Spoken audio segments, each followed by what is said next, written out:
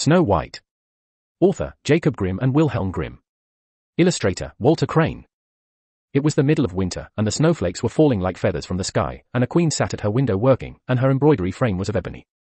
And as she worked, gazing at times out on the snow, she pricked her finger, and there fell from it 3 drops of blood on the snow. And when she saw how bright and red it looked, she said to herself, "Oh, that I had a child as white as snow, as red as blood, and as black as the wood of the embroidery frame." Not very long after she had a daughter, with skin as white as snow, lips as red as blood, and hair as black as ebony, and she was named Snow White. And when she was born the queen died. After a year had gone by, the king took another wife, a beautiful woman, but proud and overbearing, and she could not bear to be surpassed in beauty by anyone. She had a magic looking glass, and she used to stand before it, and look in it, and say, "Looking glass upon the wall, who is fairest of us all?"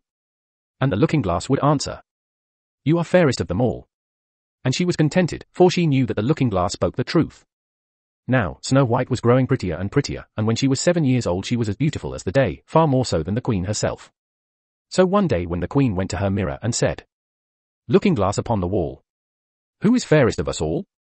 It answered, "Queen, you are full fair, 'tis true. But Snow White fairer is than you." This gave the queen a great shock, and she became yellow and green with envy, and from that hour her heart turned against Snow White, and she hated her. And envy and pride like ill weeds grew in her heart higher every day, until she had no peace day or night. At last, she sent for a huntsman, and said, "Take the child out into the woods, so that I may set eyes on her no more. You must put her to death, and bring me her heart for a token."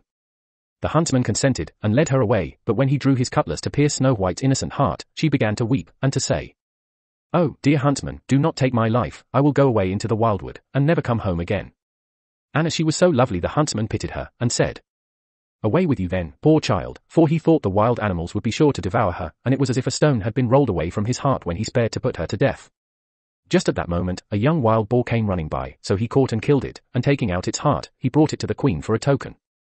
And it was salted and cooked, and the wicked woman ate it up, thinking that there was an end of Snow White. Now, when the poor child found herself quite alone in the wild woods, she felt full of terror, even of the very leaves on the trees, and she did not know what to do for fright. Then she began to run over the sharp stones and through the thornbushes, and the wild beasts after her, but they did her no harm. She ran as long as her feet would carry her, and when the evening drew near she came to a little house, and she went inside to rest. Everything there was very small but as pretty and clean as possible. There stood the little table ready laid, and covered with a white cloth, and 7 little plates, 7 knives and forks, and drinking cups. By the wall stood 7 little beds, side by side, covered with clean white quilts. Snow White, being very hungry and thirsty, ate from each plate a little porridge and bread, and drank out of each little cup a drop of wine, so as not to finish up one portion alone. After that, she felt so tired that she lay down on one of the beds, but it did not seem to suit her, one was too long, another too short, but at last the 7th was quite right, and so she lay down upon it, committed herself to heaven, and fell asleep. When it was quite dark, the masters of the house came home. They were 7 dwarfs, whose occupation was to dig underground among the mountains. When they had lighted their 7 candles, and it was quite light in the little house, they saw that someone must have been in, as everything was not in the same order in which they left it. The first said, "Who has been sitting in my little chair?" The second said, "Who has been eating from my little plate?"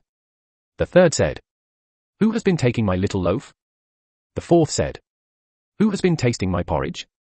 The fifth said, "Who has been using my little fork?" The sixth said, "Who has been cutting with my little knife?" The 7th said, "Who has been drinking from my little cup?" Then the first one, looking round, saw a hollow in his bed, and cried, "Who has been lying on my bed?" And the others came running, and cried, "Someone has been on our beds too." But when the 7th looked at his bed, he saw little Snow White lying there asleep. Then he told the others, who came running up, crying out in their astonishment, and holding up their 7 little candles to throw a light upon Snow White. "Oh goodness! Oh gracious!" cried they, "what beautiful child is this?" And were so full of joy to see her that they did not wake her, but let her sleep on. And the 7th dwarf slept with his comrades, an hour at a time with each, until the night had passed. When it was morning, and Snow White awoke and saw the 7 dwarfs, she was very frightened, but they seemed quite friendly and asked her what her name was, and she told them, and then they asked how she came to be in their house. And she related to them how her stepmother had wished her to be put to death, how the huntsman had spared her life, and how she had run the whole day long until at last she had found their little house. Then the dwarf said, "If you will keep our house for us, and cook, and wash, and make the beds, and sew and knit, and keep everything tidy and clean, you may stay with us, and you shall lack nothing." "With all my heart," said Snow White, and so she stayed, and kept the house in good order. In the morning the dwarfs went to the mountain to dig for gold, in the evening they came home, and their supper had to be ready for them.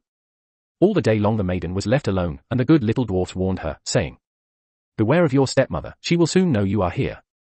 Let no one into the house."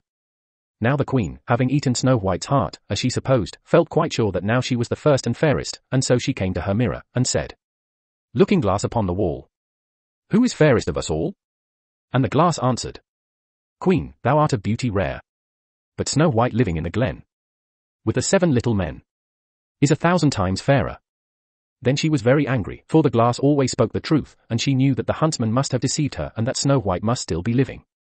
And she thought and thought how she could manage to make an end of her, for as long as she was not the fairest in the land, envy left her no rest. At last, she thought of a plan. She painted her face and dressed as an old peddler woman so that no one would have known her. In this disguise, she went across the 7 mountains until she came to the house of the 7 little dwarfs, and she knocked at the door and cried, "Fine wares to sell. Fine wares to sell." Snow White peeked out of the window and cried, "Good day, good woman, what have you to sell?" "Good wares, fine wares," answered she, "laces of all colors," and she held up a piece that was woven of variegated silk. "I need not be afraid of letting in this good woman," thought Snow White, and she unbarred the door and bought the pretty lace. "What a figure you are, child," said the old woman, "come and let me lace you properly for once." Snow White, suspecting nothing, stood up before her, and let her lace her with the new lace, but the old woman laced so quick and tight that it took Snow White's breath away, and she fell as dead. "Now you have done with being the fairest," said the old woman as she hastened away.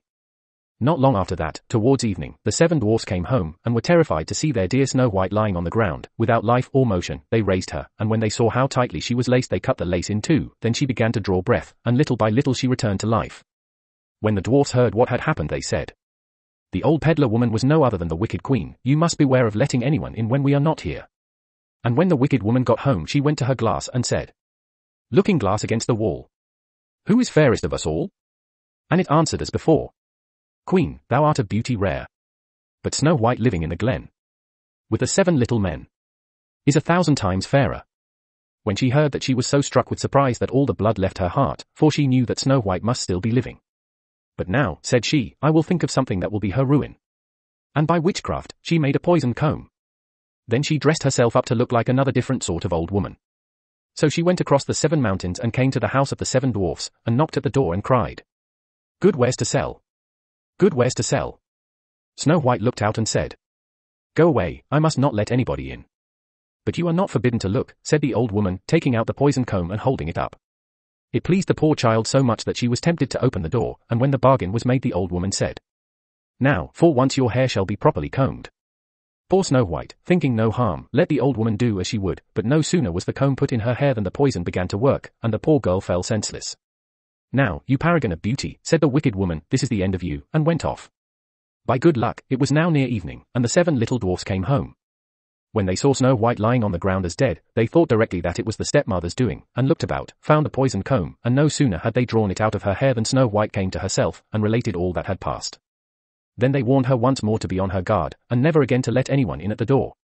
And the queen went home and stood before the looking glass and said, "Looking glass against the wall, who is fairest of us all?" And the looking glass answered as before, "Queen, thou art of beauty rare. But Snow White living in the glen, with the 7 little men, is 1,000 times fairer." When she heard the looking glass speak thus she trembled and shook with anger. "Snow White shall die," cried she, "though it should cost me my own life." And then she went to a secret lonely chamber, where no one was likely to come, and there she made a poisonous apple.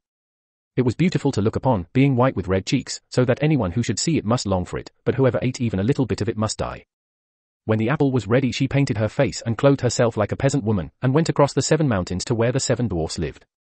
And when she knocked at the door Snow White put her head out of the window and said, "I dare not let anybody in, the 7 dwarfs told me not." "All right," answered the woman, "I can easily get rid of my apples elsewhere. There, I will give you one."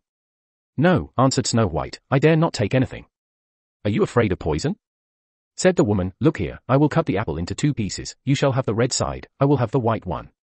For the apple was so cunningly made, that all the poison was in the rosy half of it. Snow White longed for the beautiful apple, and as she saw the peasant woman eating a piece of it she could no longer refrain, but stretched out her hand and took the poisoned half. But no sooner had she taken a morsel of it into her mouth than she fell to the earth as dead. And the queen, casting on her a terrible glance, laughed aloud and cried, "As white as snow, as red as blood, as black as ebony. This time the dwarfs will not be able to bring you to life again." And when she went home and asked the looking glass against the wall, Who is fairest of us all? At last, it answered. You are the fairest now of all. Then her envious heart had peace, as much as an envious heart can have. The dwarfs, when they came home in the evening, found Snow White lying on the ground, and there came no breath out of her mouth, and she was dead. They lifted her, sought if anything poisonous was to be found, cut her laces, combed her hair, washed her with water and wine, but all was of no avail. The poor child was dead, and remained dead. Then they laid her on a bier, and sat all 7 of them round it, and wept and lamented 3 whole days. And then they would have buried her, but that she looked still as if she were living, with her beautiful blooming cheeks. So they said, we cannot hide her away in the black ground. And they had made a coffin of clear glass, to be looked into from all sides, and they laid her in it and wrote in golden letters upon it her name, and that she was a king's daughter. Then they set the coffin out upon the mountain, and one of them always remained by it to watch. And the birds came too and mourned for Snow White, first an owl, then a raven, and lastly, a dove. Now, for a long while Snow White lay in the coffin and never changed, but looked as if she were asleep, for she was still as white as snow, as red as blood, and her hair was as black as ebony. It happened, however, that one day a king's son rode through the wood and up to the dwarf's house, which was near it. He saw on the mountain the coffin and beautiful Snow White within it, and he read what was written in golden letters upon it.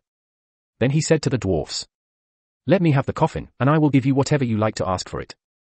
But the dwarfs told him that they could not part with it for all the gold in the world. But he said, I beseech you to give it to me, for I cannot live without looking upon Snow White. If you consent I will bring you to great honor, and care for you as if you were my brethren. When he so spoke the good little dwarfs had pity upon him and gave him the coffin, and the king's son called his servants and bid them carry it away on their shoulders. Now it happened that as they were going along they stumbled over a bush, and with the shaking, the bit of poisoned apple flew out of her throat. It was not long before she opened her eyes, threw up the cover of the coffin, and sat up, alive and well. Oh, dear! Where am I? Cried she. The king's son answered, full of joy, you are near me, and, relating all that had happened, he said, I would rather have you than anything in the world. Come with me to my father's castle and you shall be my bride. And Snow White was kind and went with him, and their wedding was held with pomp and great splendor.